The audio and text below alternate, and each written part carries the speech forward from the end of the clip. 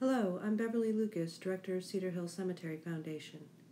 Usually during the warmer months, the Foundation offers a variety of programs and guided walks which are greatly enjoyed by the public. But 2020 is not a typical summer. Although disheartening to cancel activities, the Foundation has turned to video and other forms of media to provide some of the content usually shared during our on-site programs. In today's video, I will introduce you to a few of the notable residents of Cedar Hill.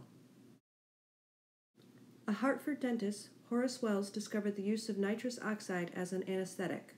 Wells, who died at age 33, was posthumously recognized for his achievement. Originally buried in Hartford's Old North Cemetery, in 1908, Wells's son Charles had his parents disinterred from Old North and reinterred at Cedar Hill. He commissioned sculptor Louis Potter to create a fitting memorial to his father. Gideon Wells earned a degree from Norwich University and became a lawyer by reading the law. In 1826, he founded the Hartford Times, serving as the newspaper's editor. Wells started his political career as a Democrat and served in the Connecticut State Legislature from 1827 until 1835. In 1854, he joined the newly established Republican Party and founded the Hartford Evening Post in 1856. An avid supporter of Abraham Lincoln, the president appointed him Secretary of the Navy. Griffin Stedman graduated from Trinity College and began studying the law in Philadelphia shortly thereafter. Following the attack at Fort Sumter, he returned to Connecticut and was appointed a captain in the 5th Regiment of Connecticut Volunteers. He quickly moved up the ranks to colonel and became commander of the 11th Connecticut Volunteer Infantry. During a skirmish after the Second Battle at Petersburg, Stedman was mortally wounded. He lay dying for 24 hours, and it was during this time that he was promoted to the rank of general. Stedman died on August 6, 1864, at the age of 26. In 1856, Elizabeth Hart Jarvis married Samuel Colt, the inventor of the Colt revolver. At his death in 1862, Elizabeth became one of the richest women in the country, having inherited an industrial empire. Elizabeth helped manage Colt's patent firearms manufacturing company from behind the scenes. When the armory burned to the ground in 1864, it was Elizabeth who insured the building beforehand and managed its reconstruction, including making it fireproof. Elizabeth was also a prominent philanthropist and patron of the arts.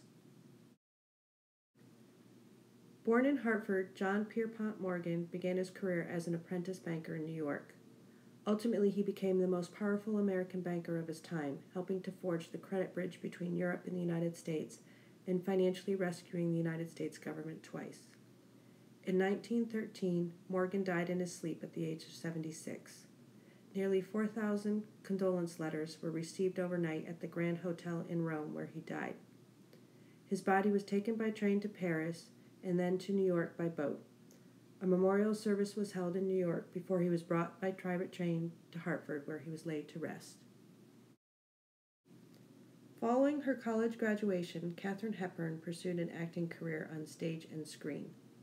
Working in Hollywood, her off-screen behavior hindered her initial success.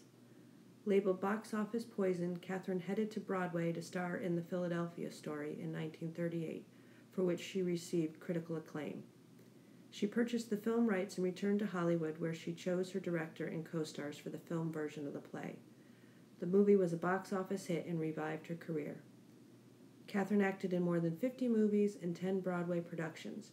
She still holds the record for the most Best Actress Oscar wins, with 4. Born in southern China, Young Wing attended missionary schools before coming to the United States.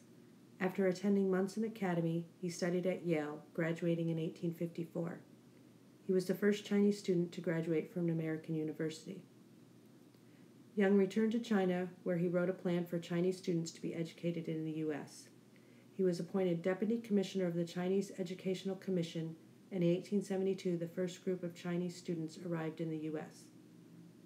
9 years later, in 1881, the Chinese government ended the program and recalled its students. While the program closed sooner than anticipated, it is credited with providing China with leaders in the fields of engineering, diplomacy, sciences, and academia. Young, who married Mary Kellogg in 1875, continued to work to improve relations between China and the U.S. for the remainder of his life. He died in Hartford in 1912. There are many fascinating people to meet at Cedar Hill. I look forward to sharing more stories with you soon. Don't forget to like and subscribe to our YouTube channel to see the latest videos.